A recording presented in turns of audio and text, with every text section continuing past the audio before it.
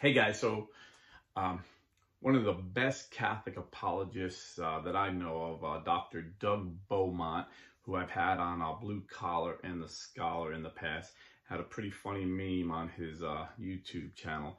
And it basically said, instead of saying Catholics worship Mary, you should say, I don't understand Catholic teachings. And it went down a list, and one of them was, instead of saying Catholics believe in earning their salvation by works, you should say, I don't understand Catholic teaching. And speaking of Blue Collar and a Scholar, I spoke to the, I think it was the PR manager, public relations manager, of probably the most influential, one of the greatest scholars in the last century. I spoke to his PR manager Friday about having him come on Blue Collar and Scholar. It's a long shot for various reasons. I won't get into now because I want to get into this video. But if we get him on, I'll be excited. If we don't get him on, I'll tell you who he was and what happened. But so today, I want to take one of those parts of the meme where Protestant or evangelical brothers don't understand Catholicism, that they think we earn our salvation.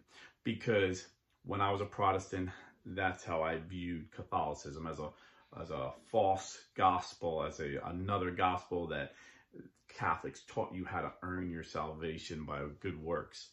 So I'm going to explain to you using Catholic sources. See, when I was a Protestant, I read what Protestants said about Catholics. And then as I grew in my faith and I knew enough of the Bible exegetically, I could understand the Bible, and I knew church history, I dug into Catholic sources, their councils, their catechisms, went on the Vatican website, and this is what I'm going to share today.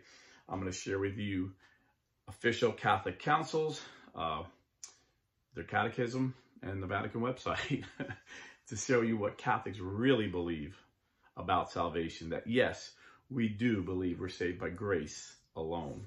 So, Dr. Peter Kreeft, one of many Protestants who came to the faith. I mean, in the past 50 years, the Catholic Church has doubled in size.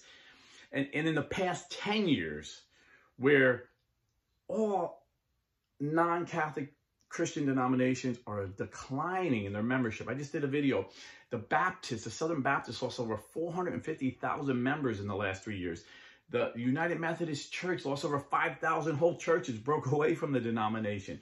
And then there's many ex-evangelicals that are deconstructed, famous preachers and Christian music artists saying they don't believe at all anymore. During this past 10 years, the Catholic Church has grown steadily. Every year we've seen an increase. In fact, we outpace the growth of the world population. In the past 10 years, the world population grew 9.2%, and the Catholic Church grew 9.8%. And many in the last 50 years and the last 10 years were born again, Bible-believing, evangelical Protestant Christians who came to the Catholic faith, like Presbyterian minister Dr. Scott Hahn, Pentecostal, the late Pentecostal preacher Alex Jones, Baptist Steve Ray, Methodist preacher Keith Nestor, many impressive Christians who knew their Bible very well became Catholic. I'm talking hundreds and thousands and tens of thousands. And many like me, like Dr. Francis Beckwith, who was the president of the Evangelical Theological Society, a group of evangelical scholars. I mean, these are Bible scholars. And he was the president when he came back. He was baptized like me, baptized Catholic, and then left the faith. And then as he grew in his faith and understanding the Bible, he came back to the Catholic Church. And that's what I was. I was a weak Catholic, didn't know my faith, got excited about Jesus, had an experience with God, became an on fire, Bible-believing, born-again, blood-bought, Holy Spirit-filled Christian, and left the Catholic Church. And as I got deeper in the faith, and as I became a strong Protestant and a strong evangelical, strong Christian, I realized the Catholic faith was the church that Jesus started, and he wanted us to belong to one church. So the biggest draw to me and many of these that I speak to was we understood the Bible exegetically. And we knew in John chapter 6, when Jesus said, if you eat my flesh and drink my blood, you have eternal life. If you eat my flesh and drink my blood, I will abide in you and you will abide in me. When you read those words exegetically in the Greek, there is no explanation other than Jesus said what he meant and meant what he said. And this symbolic teaching that so many non-Catholic Christians believe today is a false teaching. You know, you look at the first century, all the Christians believed this, all the way up to the 1500s. Even Martin Luther believed that Jesus meant that when we have communion, it supernaturally, the bread supernaturally turns into Jesus's flesh, blood, and full divinity. So once I seen that, I wanted his flesh. I wanted his blood. I wanted life. I wanted him to abide in me in a deeper way than I've ever experienced. But I had one big hurdle. The biggest hurdle that I think most Protestants have is we know the Bible teaches we're saved by grace. And we had this false assumption that the Catholics taught you earn your salvation. Then studying church history, I came across the Catholic Church condemning this teaching. See, there was a man named Pelagius, and the teaching was Pelagianism, that taught you can earn your salvation apart from the grace of God. And the Catholic Church condemned this way back in the 5th century. They condemned this heresy.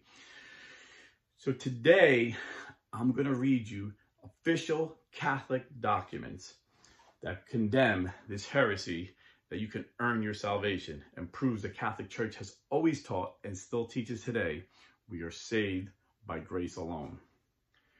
So another exciting thing was, and this is all going to come together, and I should have quoted Dr. Peter Kreeft, because Dr. Peter Kreeft says something so brilliantly. It was something that I understood, but, you know, Dr.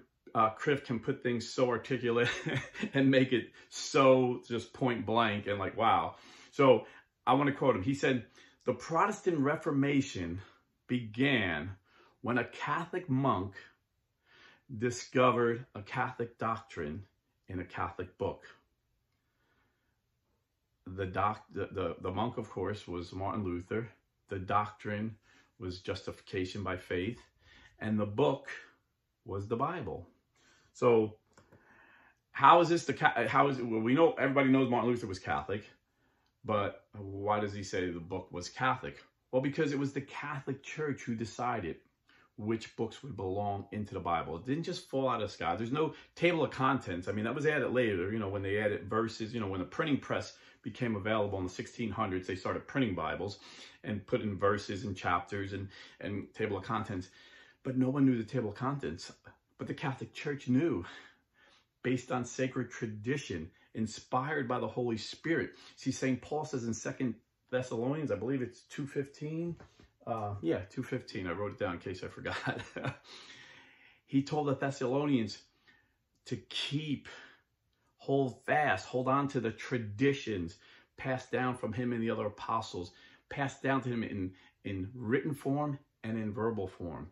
So verbally was passed down which books should be in the Bible. So this is how the Catholic Church knew at the Council of Rome, overseen by our Pope, so it was official.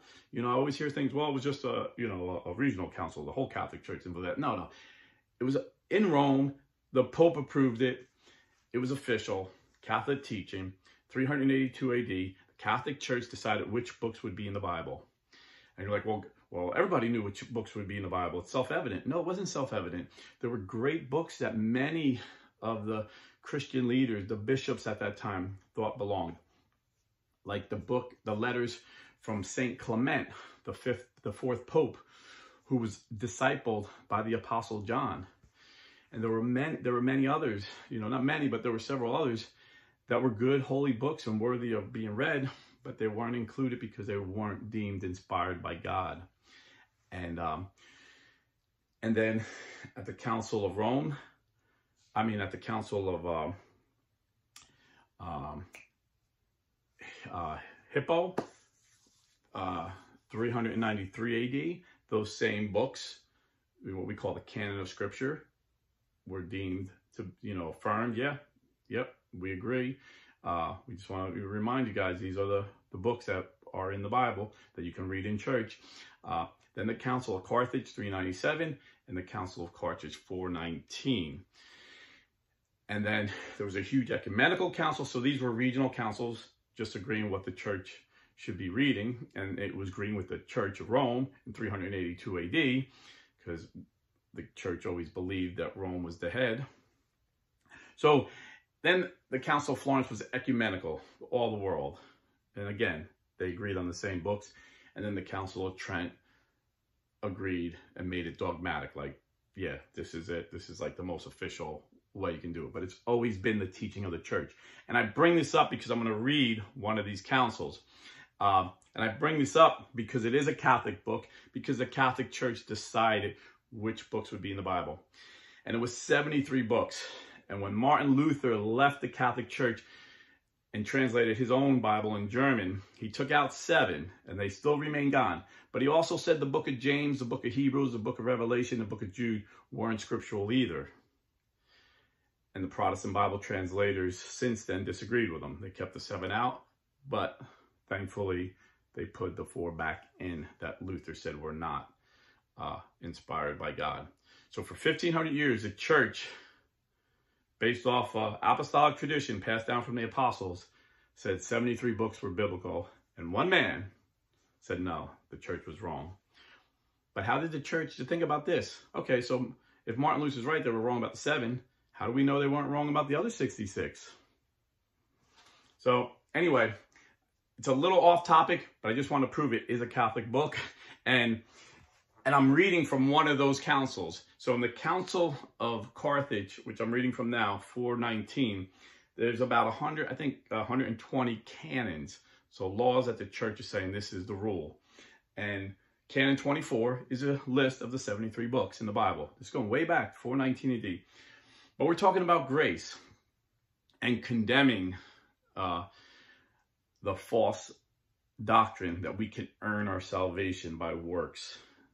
And Canon 113 of the Catholic Council of Carthage says this: it seemed good that whosoever should say that the grace of justification was given to us only that we might be able more readily by grace to perform what we were ordered to do through our free will, as though grace was not given, although not easily, yet nevertheless we could, even without grace, fulfill the divine commandments, let him be anathema. For the Lord spoke concerning the fruits of the commandments when he said, without me you can do nothing, and not without me you could do it, but with difficulty. You see, Pelagius taught that you could earn salvation without the grace of God. And when the church condemned that, you had other people, which are known as semi-Pelagians, says, well, you could do it, but it would be harder. And the church say, no, without Christ, you can do nothing. Apart from me, you can do nothing. Not apart from me, you can do it more easily. So that's 419 AD. So then we go to 529 AD, to the Council of Orange. Now there's 25 canons in there. This whole council was about the grace of God. So I'm not going to read all 25. I'm just going to read 2 quickly, Canon 6 and 7. If anyone says that God has mercy upon us when, apart from his grace, we believe, will, desire, strive, labor, pray, watch, study, seek, ask, or knock, basically works, but does not confess that it is by the infusion and inspiration of the Holy Spirit within us that we have the faith, the will, or the strength to do all these things as we ought. Or if anyone makes the assistance of grace depend on the humility or obedience of man, and does not agree that it is a gift of grace itself that we are obedient and humble, he contradicts the apostle who says, what have you that you did not receive? And but by the grace of God, I am what I am. 1 Corinthians 4:7 and 1 Corinthians 15:10. And then Canon 7. If anyone affirms that we can form any right opinion or make any right choice which relates to the salvation of eternal life, as is expedient for us, or that we can be saved, that is, assent to the preaching of the gospel through our natural powers, without the illumination and inspiration of the Holy Spirit, who makes all men gladly assent to and believe in the truth, he is led astray by a heretical spirit, and does not understand the voice of God, who says in the gospel, for apart from me, you can do nothing. James 15:5. And the word of the apostle, not that we are competent of ourselves to claim anything as coming from us. Our competence is from God. And then you have the Council of Trent in the 1500s. Canon number 1. If anyone says that man can be justified before God by his own works, whether done by his own natural powers or through the teaching of the law, without divine grace through Jesus Christ, let him be anathema. And then in 1999, the Lutheran Church and the Catholic Church had a conversation. And they realized, like Peter Criff points out in his whole essay, actually has an essay about what I just said, you know, the Reformation was started by a Catholic monk who discovered a Catholic doctrine in a Catholic book. He gives a whole essay and said, this past 500 years, the Reformation was based on a misunderstanding. So they fixed that misunderstanding, and I'm going to explain to you what the misunderstanding was in a minute. But the Joint Declaration of Faith, which I got off the Vatican website, you can find it there. I'm just going to go, there's different, paragraphs. So I'm going to go to paragraph 15. It says this: in faith, we together, Lutherans and Catholics, hold the conviction that justification is the work of the triune God. The Father sent his Son into the world to save sinners. The foundation and presupposition of justification is the incarnation, death, and resurrection of Christ. Justification thus means that Christ himself is our righteousness, in which we share through the Holy Spirit in accord with the will of the Father. Together we confess, by grace alone, in faith in Christ's saving work, and not because of any merit on our part, we are accepted by God and receive the Holy Spirit, who renews our hearts while equipping and calling us to good works. This is why Pope Francis said this: I think that the intentions of Martin Luther were not mistaken. He was a reformer. Perhaps some methods were not correct, but in that time, if we read the story of the pastor, a German Luther, who then converted when he saw reality, he became Catholic. In that time, the church was not exactly a model to imitate. There was corruption in the church. There was worldliness, attachment to money, to power, and this he protested. Then he was intelligent and took some steps forward justifying, and because he did this, and today Lutherans and Catholics, Protestants, all of us agree on the doctrine of justification. On this point, which is very important, he did not err. He made a medicine for the church. So although the Pope admits he made a lot of mistakes, he's saying on this point he did not. Now, of course, a lot of people took Pope Francis out of context, like they always do, and they actually said, Pope Francis said, he's quoting Martin Luther saying we're saved by faith alone. He's saying Martin Luther was right by saying we're saved by faith alone. He never said that faith alone. He never says that in this. He's saying justification. The Joint Declaration on Justification, 1999, I guess St. John Paul II, Pope John Paul II was Pope at the time when that was signed. So we're saved by grace alone that lead us to good works. This is an important point, because Protestant and Christians agree we're saved by grace alone through faith. Now, Martin Luther added alone to faith as well as grace, but the Bible never taught that. And so there's a misunderstanding, and I'm going to explain this misunderstanding. And if you're a thinking Protestant, you'll get it. So,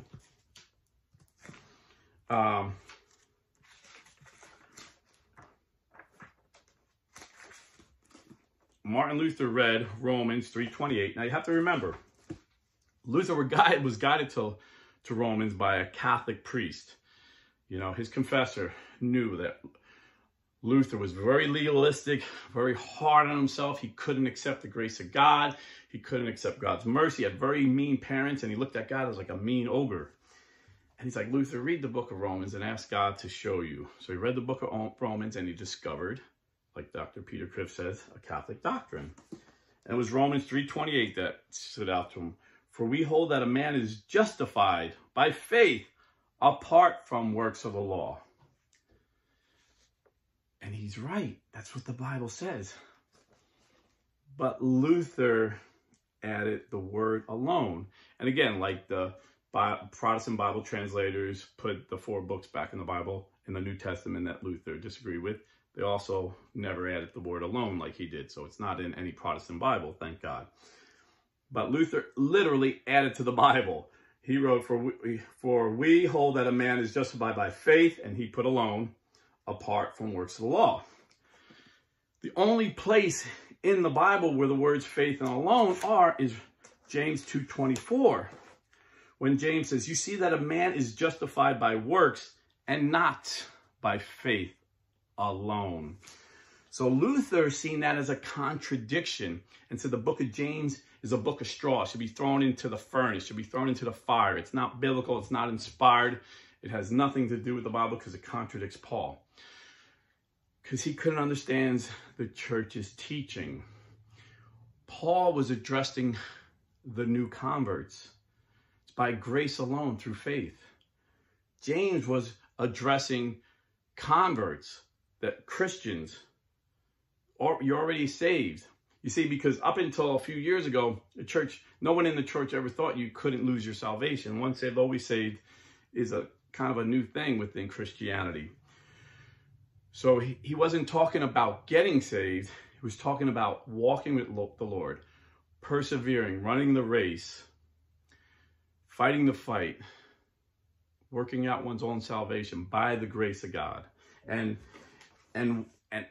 point number 2 that Luther misunderstood, he was separate, and what a lot of Protestants, and I did it myself, we would separate faith and works like they're 2 different things. But James didn't separate it. James says, if you go down to 2:26, for as the body, this is James 2:26, for as the body apart from the spirit is dead, so faith apart from works is dead. He was talking, they're one. So I have a spirit and have a body, but if you shoot me and I die and my spirit leaves my body, what good is my body? That's what James is saying. You can't separate your faith and works. And if you back up, 2:18, James 2:18, he explains it. But some will say, you have faith and I have works. He's saying, no, it's not like that. Show me your faith apart from your works, and I, by my works, will show you my faith. You believe that God is one. You do well. Even the demons believe and shudder. Do you want to be shown, you foolish fellow, that faith apart from works is barren? Is barren. So what James was teaching was faith and works is one. But with the Bible and what the Catholic Church I just read you have always taught was you can't even have faith or works without the grace of God. It's the grace of God comes first, the grace of God. And I could have kept reading in the Canons of Orange. It says you wouldn't even think about having faith in God without the grace of God. You wouldn't even think about praying without the grace of God. You wouldn't even think about repenting without the grace of God. It's all grace, grace alone that leads us. So, and when James says, you know, we're saved by works, not by faith alone, he's not talking about works of the law. No. What works is he talking about? Acts chapter 2. Let me read it to you. Now, this is Peter preaching his first sermon after he was filled with the Holy Spirit. It says, now, when they heard this, they were cut to the heart, and they said to Peter and the rest of the apostles, brethren, what shall we do? And Peter told them, just believe, brother. No. Peter said, repent. So it's not faith alone. It's faith, but faith that causes you to repent.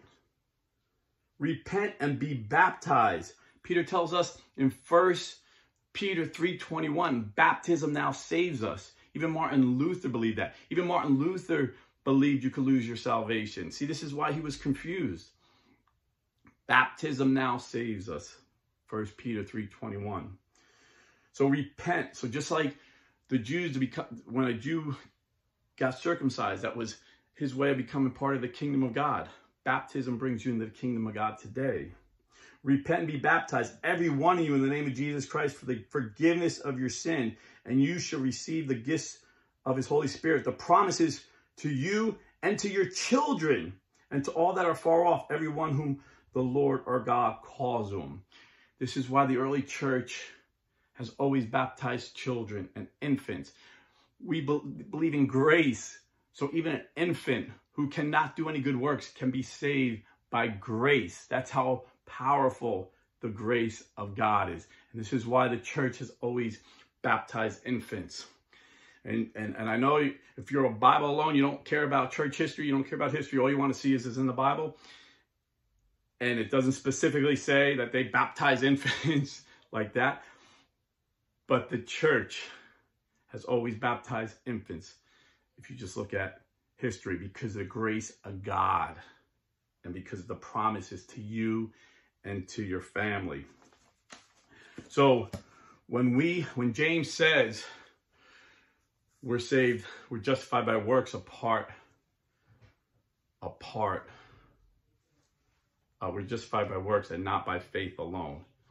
He's not talking about works of the law. The church is never talking about works of law. We're talking about repentance, works of love. Jesus says at the last days, there'll be the goats and the sheep.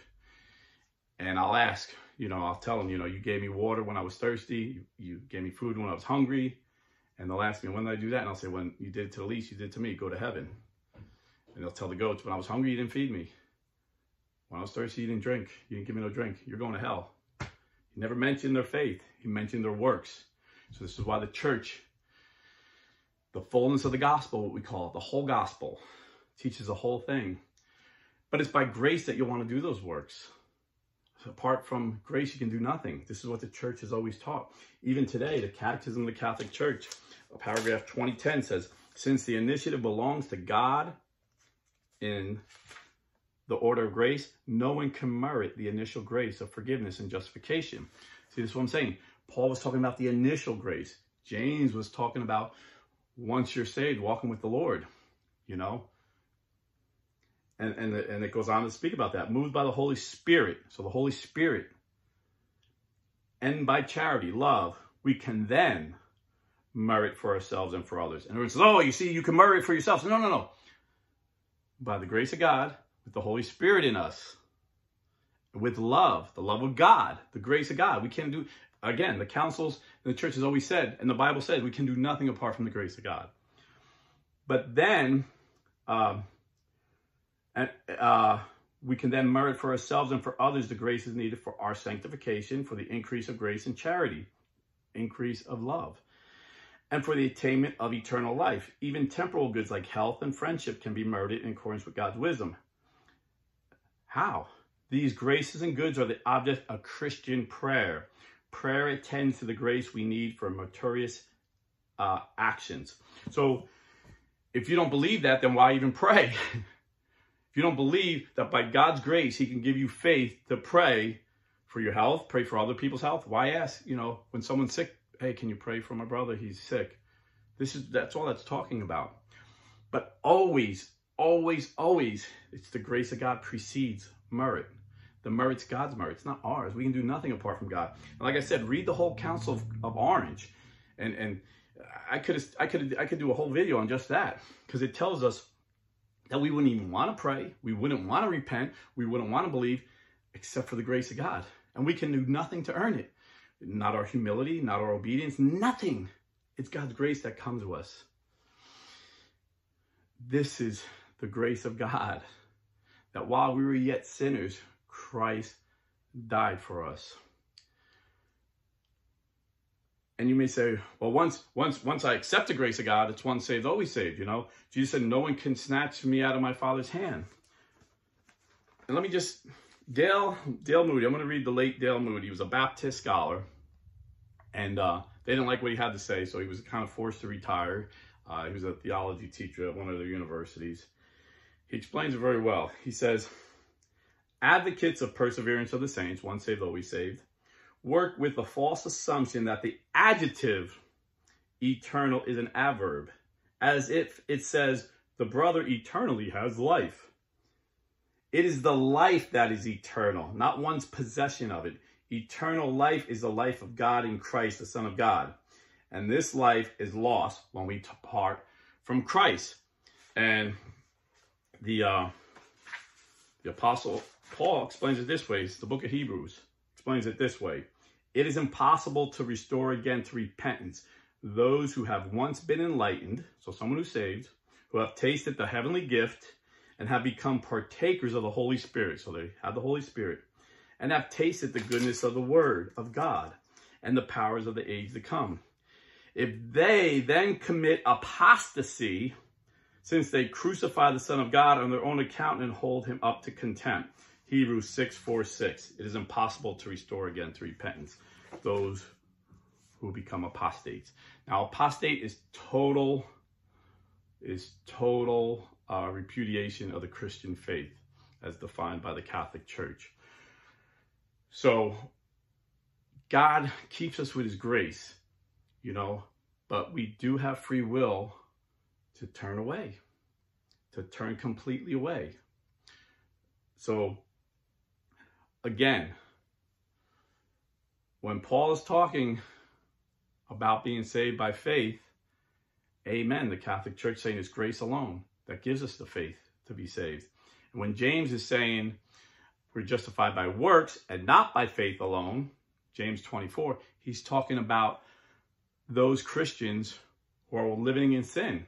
He's warning Christians who's saying, I'm like Joe Biden, who says he's a Catholic, or Bill Clinton, who says he's a Southern Baptist. You know, it's like, yo, bro, you say you got faith. Show me your faith and I'll show you my works. Even the demons believe, brother. This is who he's talking about. Men like that who are openly sinning, you know, that don't know Christ, that are apart from Christ. So the Catholic Church does teach we are saved by grace alone through faith, just not faith alone. And, you know, Martin Luther actually believed you could lose your salvation. Martin Luther actually believed we're saved with baptism. He believed 1 Peter 3:21, where it says baptism now saves us. But he thought that was all part of faith. He didn't consider it a works. You know, evangelical faith has become a symbolic faith. You know, Jesus said, this is my flesh, this is my body. And I seen the movie about Greg Laurie, and they actually took that verse out of context and said, this is a symbol of my flesh and body, my body and blood. No, the Bible says this is my body and blood. And the Greek words are clear. He's talking about his flesh and blood. There's no other, he's using the Greek word that clearly means his flesh and blood. And when he says eat, he's clearly talking about eating on his body, eating his body and drinking his blood.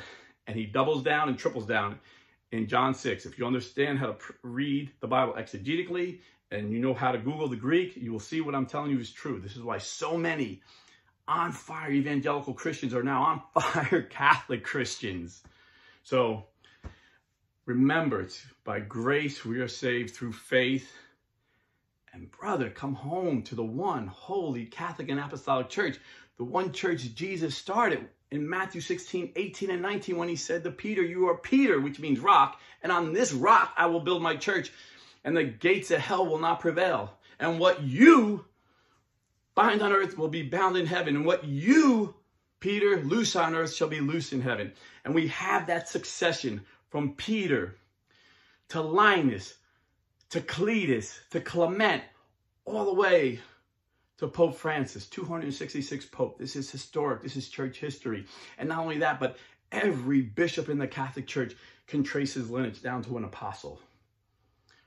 This is the church that Jesus started. This is the church he wanted to be part of. So become Catholic and stay Catholic.